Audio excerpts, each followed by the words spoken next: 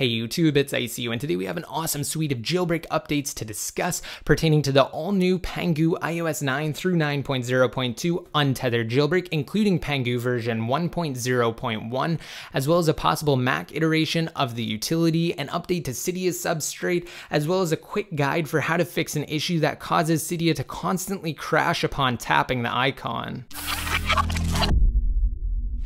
And if you want a chance to win a new iPhone 6s, just rate this video up and stick around to the end. That is concluding soon. Now, if you have yet to jailbreak iOS 9 through up to 9.0.2, the current latest public firmware, then I definitely advise doing so utilizing my tutorial. So there will be two annotations on your screens now if you're on the desktop version of YouTube. The first of which will be a direct link to my Pangu for iOS 9 through 9.0.2 Untethered Jailbreak tutorial, which has actually been updated to make use of Pangu version 1.0.1, which we're about to get into, and a second is my top Cydia tweaks video for iOS 9, all of which are compatible with Pangu. So with that said, we're going to go ahead and open up the changelog for Pangu version 1.0.1, and immediately you'll notice something pretty interesting. So if you already watched my jailbreak tutorial, you will know by now that it is exclusive to Windows currently. That might change soon because on Pangu's official site in their changelog, they state that version 1.0.0 of their Mac utility is coming soon. So as you can see there, Pangu for Mac is coming shortly. Currently, we don't have an ETA, but just be sure to stay tuned. If you aren't already subscribed to the channel, just click the subscribe button down below next to my channel name, and you'll be immediately updated as soon as a new utility to function on Mac OS X is released. But as for Windows, in version 1.0.1, the latest version, it fixes a bug that could lead to a 0A error code that appears inside of the Pangu UI itself. It also fixes failure of launching on some PCs, improves the success rate overall, so it will definitely run more efficiently now with version 1.0.1, and it does ensure the removal of the Pangu app if for whatever reason it didn't actually remove it in the final cleaning up process. Now, the Pangu Untether package that's actually installed on your device remains exactly the same, so you don't have to worry about that whatsoever.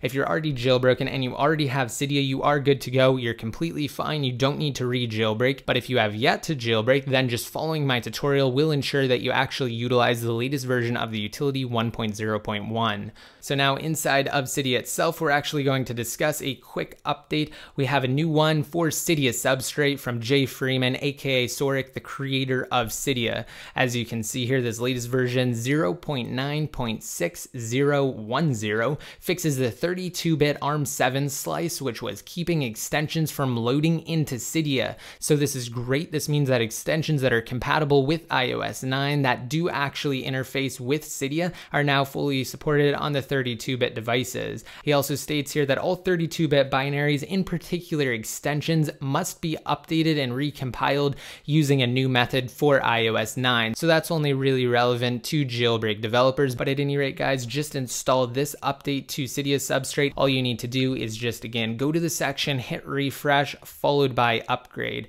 We also have a new update to Preference Loader. We've received a few over the past day or so, and Preference Loader actually puts the settings for various tweaks inside of the Settings app. So you'll start to see a plethora of new tweak updates come in light of the recent revisions to Preference Loader. So some more great news. The iOS 9 jailbreak is definitely stable right now, and it's continuing to get even better. And speaking of stability, if you have an issue opening Cydia, and by that I mean it just doesn't open, it won't for whatever reason, that's because you have a tweak installed that has yet to be updated and is conflicting with your device. So on this particular iPhone 6s, I actually did it on purpose. I installed an older tweak that isn't compatible right now, Anemone, and because of that, Cydia will not open. So what we have to do is we actually have to reboot into a safe mode, so to speak. So what we have to do is power off our device, and once you do that, we're actually going to reboot by holding down the volume up button. Now, you'll also be able to use this method if for whatever reason you get stuck in sort of a reboot loop. So this is absolutely key, and this is golden actually following this.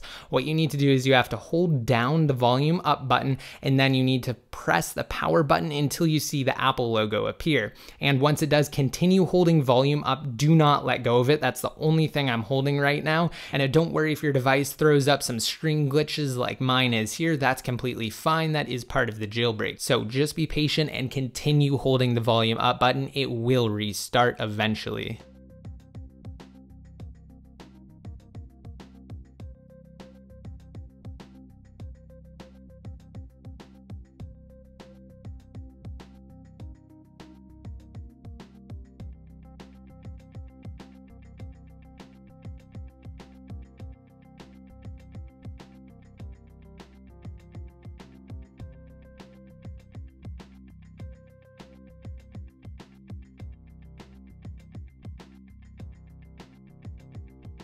Okay, so now that we're up, we're sliding to unlock, and we can swipe over and launch up Cydia. Don't worry if you get a storage almost full error and you have a 16 gigabyte device, that's completely fine. Just again, open up Cydia and it will function. Then you need to uninstall the conflicting tweak or tweaks that actually cause Cydia to stop functioning properly. And once you do, you have to fully reboot your device. So power button and then turn it off and then turn it back on, and then you should be good to go and you'll be able to reuse everything. If you don't do that final reboot, then tweaks will not work properly. So that basically reboots inside of safe mode. It disables everything so that way you can actually find and uninstall what's causing the issue. And if you guys are interested in my iPhone 6s giveaway, just navigate to freeappsfast.com inside of mobile Safari and sign up. Once you do, download any of the sponsored apps that appear in the main section and earn points.